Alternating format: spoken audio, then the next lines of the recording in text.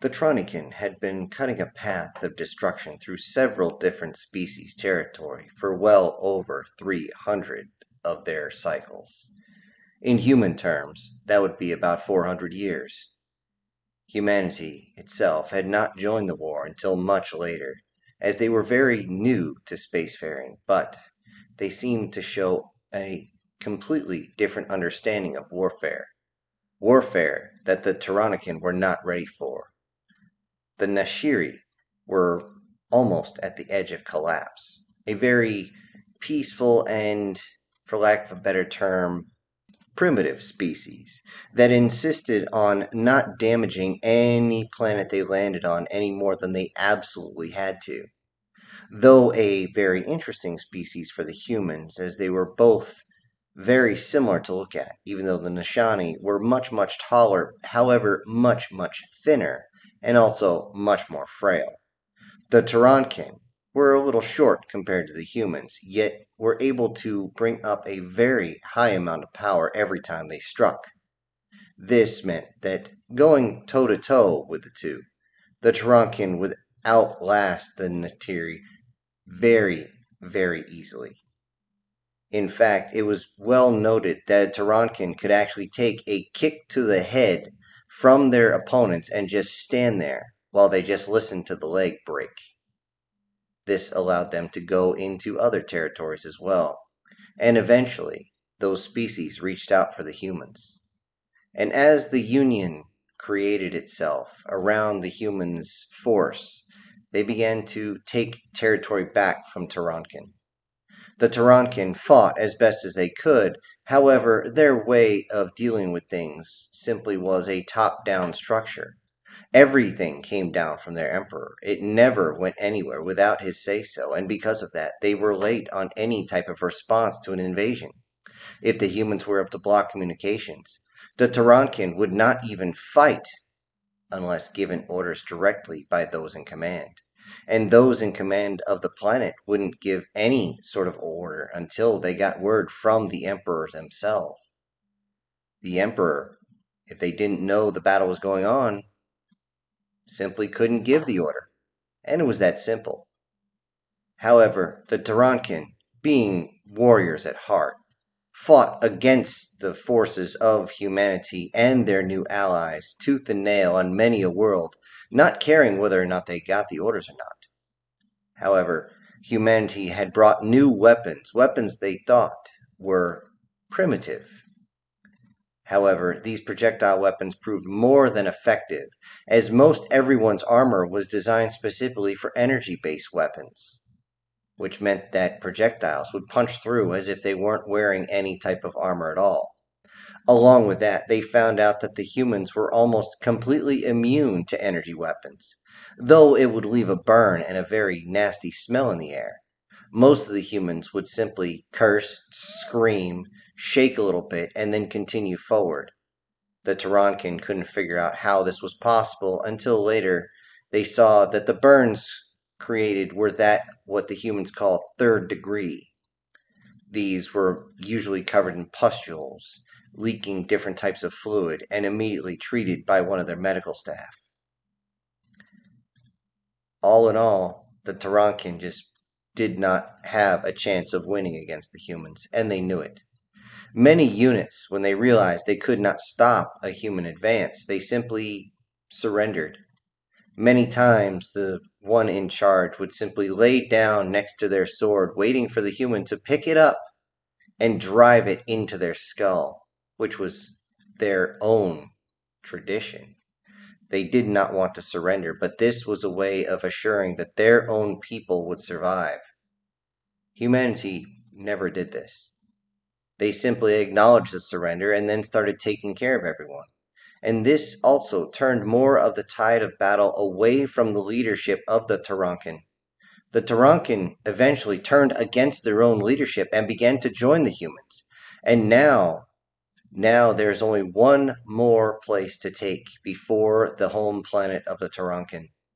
If they are able to take this fortress world, the Tarankin will surrender, as they will have no chance of defeating humanity. The Tarankin Emperor himself along with the Empress, were inside this fortress world, buried deep within it. So deep, in fact, that even humanity's strongest weapons would not be able to take them out without cracking the entire planet. And they couldn't even fire that, as this fortress world was designed specifically to stop massive invasions. They couldn't get their carriers close, they would be tore apart. Their battleships would exchange fire and barely be able to touch the Tarankan defenses on the surface. Even the destroyers, as agile as they were barely able to make any headway. It was decided that those Tarankan, along with the humans, would make one last push. Inside, the Tarankan held a whole bunch of civilians, which made the humans hesitate. Not only were it civilians of their own kind, but a whole bunch of prisoners, numbering in the tens of millions, brought there to work and to be used for their services. It was something that made the humans more and more agitated the more they thought about this, and they wanted a piece of the action. Many of the human drop soldiers were told that they wouldn't be able to get through the ground fire, and they always said the same thing: I don't fucking care, just send me! Most of the time, this was met with most of those looking on at the humans like they were completely and totally insane. Did they have a death wish or something? We all knew that the medical technology of the humans was able to recover them from pretty much anything. Hell, in some cases, all they found was a head and most of the spine, along with a neck, and they were able to reconstitute the rest of the body. And the human itself, within the matter of 3 months, was able to move around again, though atrophy is still a pain in the ass. He was able to move around and immediately get himself back on his feet. By now, he is with the 14th Infantry, waiting for their chance to go into the surface and end this battle once and for all. With their Troncan allies, they developed a plan. They would punch a hole in one of the outer defenses, land their soldiers, and they would continue on. And this would be the first true time that humanity and the Troncan would be working side by side. A show of peace for what was to come. The Tarankan did not care for the ones inside, as they were, by translation to the humans, the elite guard. The elite guard were known for their cruelty, their absolute debauchery, and treating everyone like excrement. The humans didn't need a translation for that one. They were even more interested in getting down now, as one of them said, "So they're SS." Good. Every one of the humans had a strange look on their face at that point. They showed that predatory smile they had as they started thinking about it and confirming with each other. The Troncan were more purists than anything else, as they didn't want to mix in with the other species, yet they would use them for their own personal enjoyment. They would never actually intermix that much, if at all. In fact, if you went too much against the standard of Tarankan, you were executed publicly. No one wanted that. They were done dealing with the Emperor and their bullshit. So the plan went off. In one day, every single dreadnought, followed by every battleship, cruiser, destroyer, and frigate, fired on one small section of a hemisphere. Within a matter of 2 hours, they had completely flattened over 300 kilometers in radius in one area. Even though they took a lot of casualties from ground fire along with the satellites and any fighters they managed to send up, they were still able to get their opening. And because they had their opening, the drop soldiers got ready. The Tarankan that were ready to go preferred the shuttles, as they hated the drop pods. They weren't designed for their physiology. The drop pods were very violent, and the humanity soldiers simply looked at it as though it was a fun carnival ride. Many of the Tarankan watched as the drop pods were launched, looking through the very, very tiny window, as a human would once again smile right before they were yoinked out the bottom of the ship. With that, the shuttles followed them down with a brisk pace. The Tarankans started to wonder if the pilots of the shuttles were just as insane as the drop troopers, considering how fast they were going to go in. They wondered if they would actually reach the surface or if they burn up on the way through all the weapons fire, all the explosions. All of the shuttles started to dodge, dip, dive, duck, and dodge all over the place, making sure they could dodge any type of fire that was coming in, constantly moving so that no one could get a lock on them. All sorts of decoys and chaff and everything was going down, making it impossible to figure out where in the hell you were going. Most of the pilots had their eyes locked on their sensor arrays as they could barely see outside their windows. The Tarankan elite guard had made sure to make the atmosphere almost unattainable, especially for landfall. Once inside the planet, of course, there were filters to make sure that the toxic atmosphere would not seep in. But for right now, they were using it as their advantage to stop any sort of visuals from happening. Many of the pilots cursed as they could only see maybe a half a kilometer, if they were lucky, a full kilometer out, and then locked their eyes back on their sensor arrays. When they got down, many of the Tarankans immediately left the shuttles and vomited all over the ground, having to pull up their masks just so they could relieve the contents of their stomach. With that, many human pilots laughed hysterically as they lifted off, closing the doors as they went, and then launching themselves back into space. Right behind them were the other shuttles bringing down more of their heavy ordnance, and the 1st Armored Division. The 1st Armored would be the tip of the spear, at least they believe so.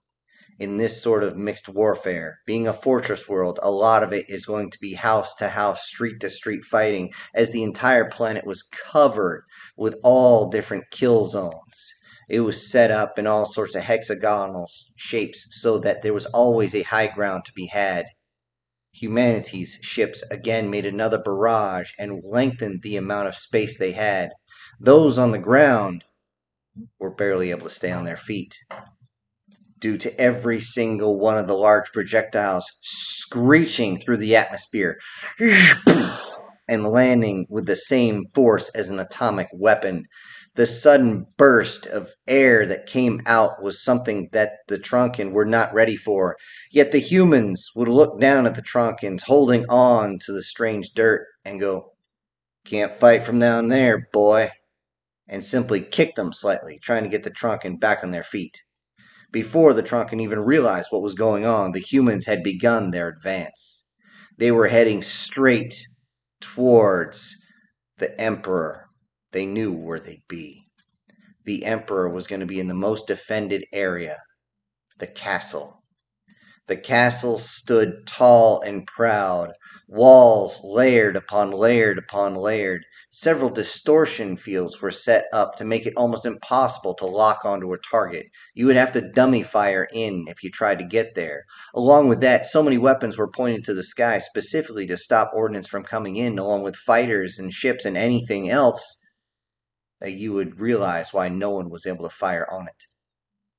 Around each side, each point of the hexagon was a anti-dreadnought weapon, using the gravitational field of the planet itself to charge it.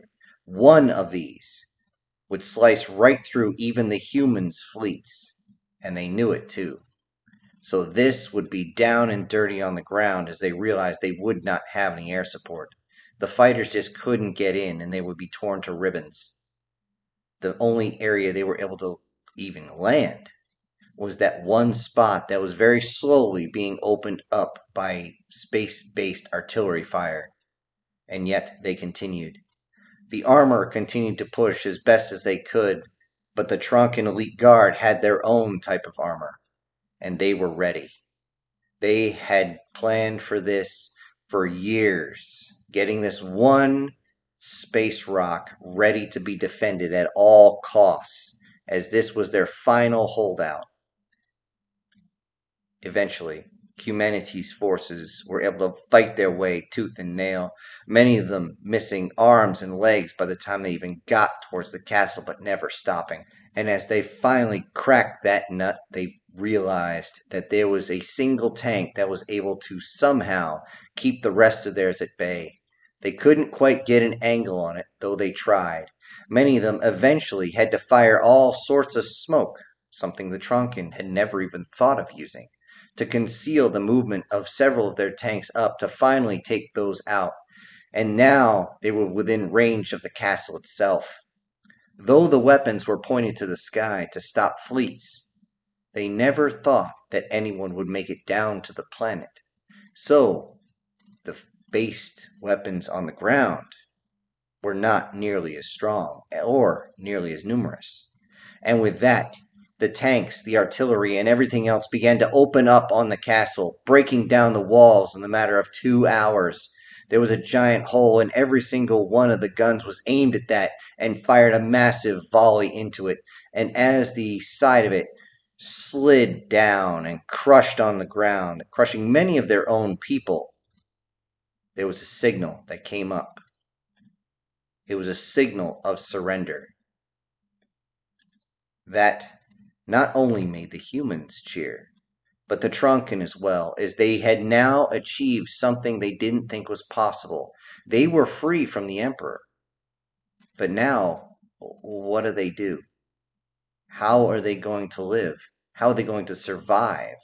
Many of their forces, their fleet has been completely destroyed, except for the home fleet, and that's barely going to be enough to scratch the surface.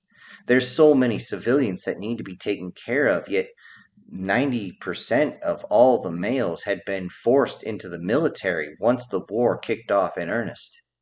How are they going to be able to keep things going?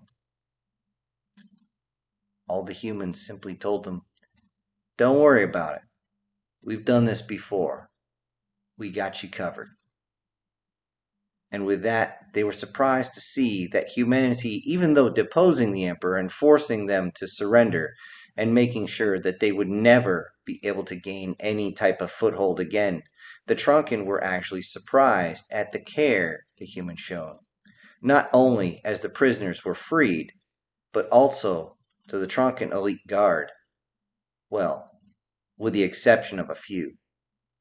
One of the humans walked up and recognized one of the commanders, simply saying, "You remember me, asshole?" The Tronkin looked surprised and kind of confused, as though the translator didn't work, yet the translator was right there next to his auditory nerve. Everyone knew it was functioning. "I remember you." And without another moment's hesitation, he drew his sidearm, put it next to the Trunken's skull, squeezed the trigger, and a loud kabang was heard as brain matter sprayed across the subordinates. Many of his own men yelled at him as what he was doing, and he simply stated, "That was a personal matter between me and him, nothing else," and then holstered his weapon, not even bothering to knock the entrails that were now all over the muzzle. With that, humanity had won the war. They had been able to come back from a species that had barely found their way into space, re-engineered ships from all the other races that joined with them, and built their own armada in such a short time the Trunken were absolutely astounded. How could they possibly keep up with a force like this? Later on, the Trunken were shown how humanity was not only the meanest motherfucker to ever enter the Valley of Death, but they were also an angel, as they brought many supplies to the home planet to make sure the population was not starving. They were able to fix much of the fortress world. Many of their original planets were brought back to habitation by what the humans call terraforming. The Trunken were amazed. Why would you do this? It was a very interesting but short video, as one of the Trunken soldiers that ended up fighting right next to the 14th Infantry asked another one of what they call an NCO, "Why are you being so nice to us? I mean, we were your enemy, but I don't understand." The NCO simply looked and said, "You fought with us. Not just against us, but remember you fought with us?" "Yeah." "And you remember what happened here?" As he pointed into the Trunken's arm, highlighting the small scar that was there, as one of the energy blasts had taken off part of the muscle, and when they regrew it, there was an obvious scar. "Yes, I remember that," he said with a bit of discomfort, trying not to remember the pain that came with it. "Well, do you remember this?" The soldier pulls up his shirt and shows several burn marks. "Your people gave me these. Our people gave you that." Yes, but it still doesn't make me understand why you can be so generous to someone who was your enemy, who tried to kill you. Oh, that's simple. We were opponents during time of war. But now that we fought the last battle, the war is over.